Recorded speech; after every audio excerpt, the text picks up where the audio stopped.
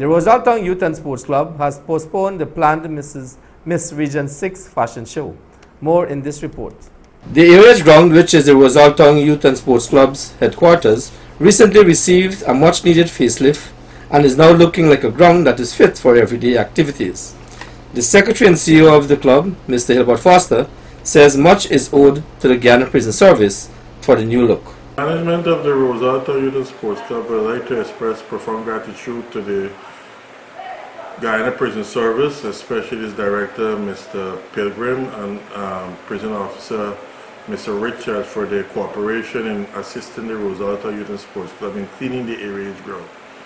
Now, you know the area's ground is the property of the main town council of Rosalton, but sadly these people don't clean the ground, and it has been in a state of repair for a long while, and the physical condition of the ground was in a terrible state. As such, we approached Mr. Roberts, who is the Community Development Officer of the Guyana Police Force B Division, and he, along with the Guyana Prison Service, they came to our rescue last week, Friday. 7 prisoners and an officer came, and then on Monday last, they also several, I think 12 prisoners and 2 officers were here, and what they did was to clean the drain in front of the area's ground, which is in the best condition I've seen it for many years, while all the bushes, the tall grasses, the drains and so within the ground and the garbage were all clean and disposed of. So we would like to thank the Guyana Prison Service, Mr. Pilgrim, who showed a lot of interest in getting the venue clean.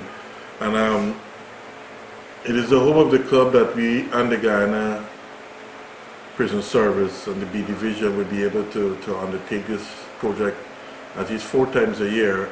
Mr. Foster, in an interview earlier today, also revealed that the club's Miss Region 6 fashion show has been postponed. We are also still inviting young females between the ages of 16 to 24 to come into DTV 8 to the Rosalton Youth and Sports Club and the Barbados Cricket Board to collect forms to enter the Miss Region 6 fashion show, which has been pushed back to sometime in October.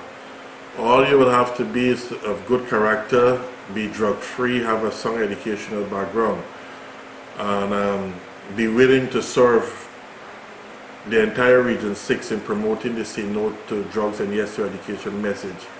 And you're on your way. There will be quite attractive prizes for the top 4 winners, that's the Queen and the 3 first runner-ups.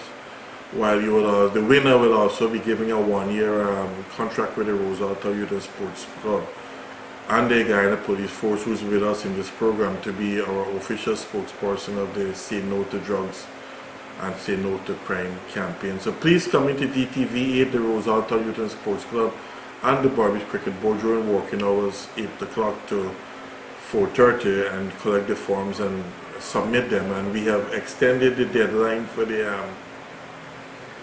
entries to the 31st of August.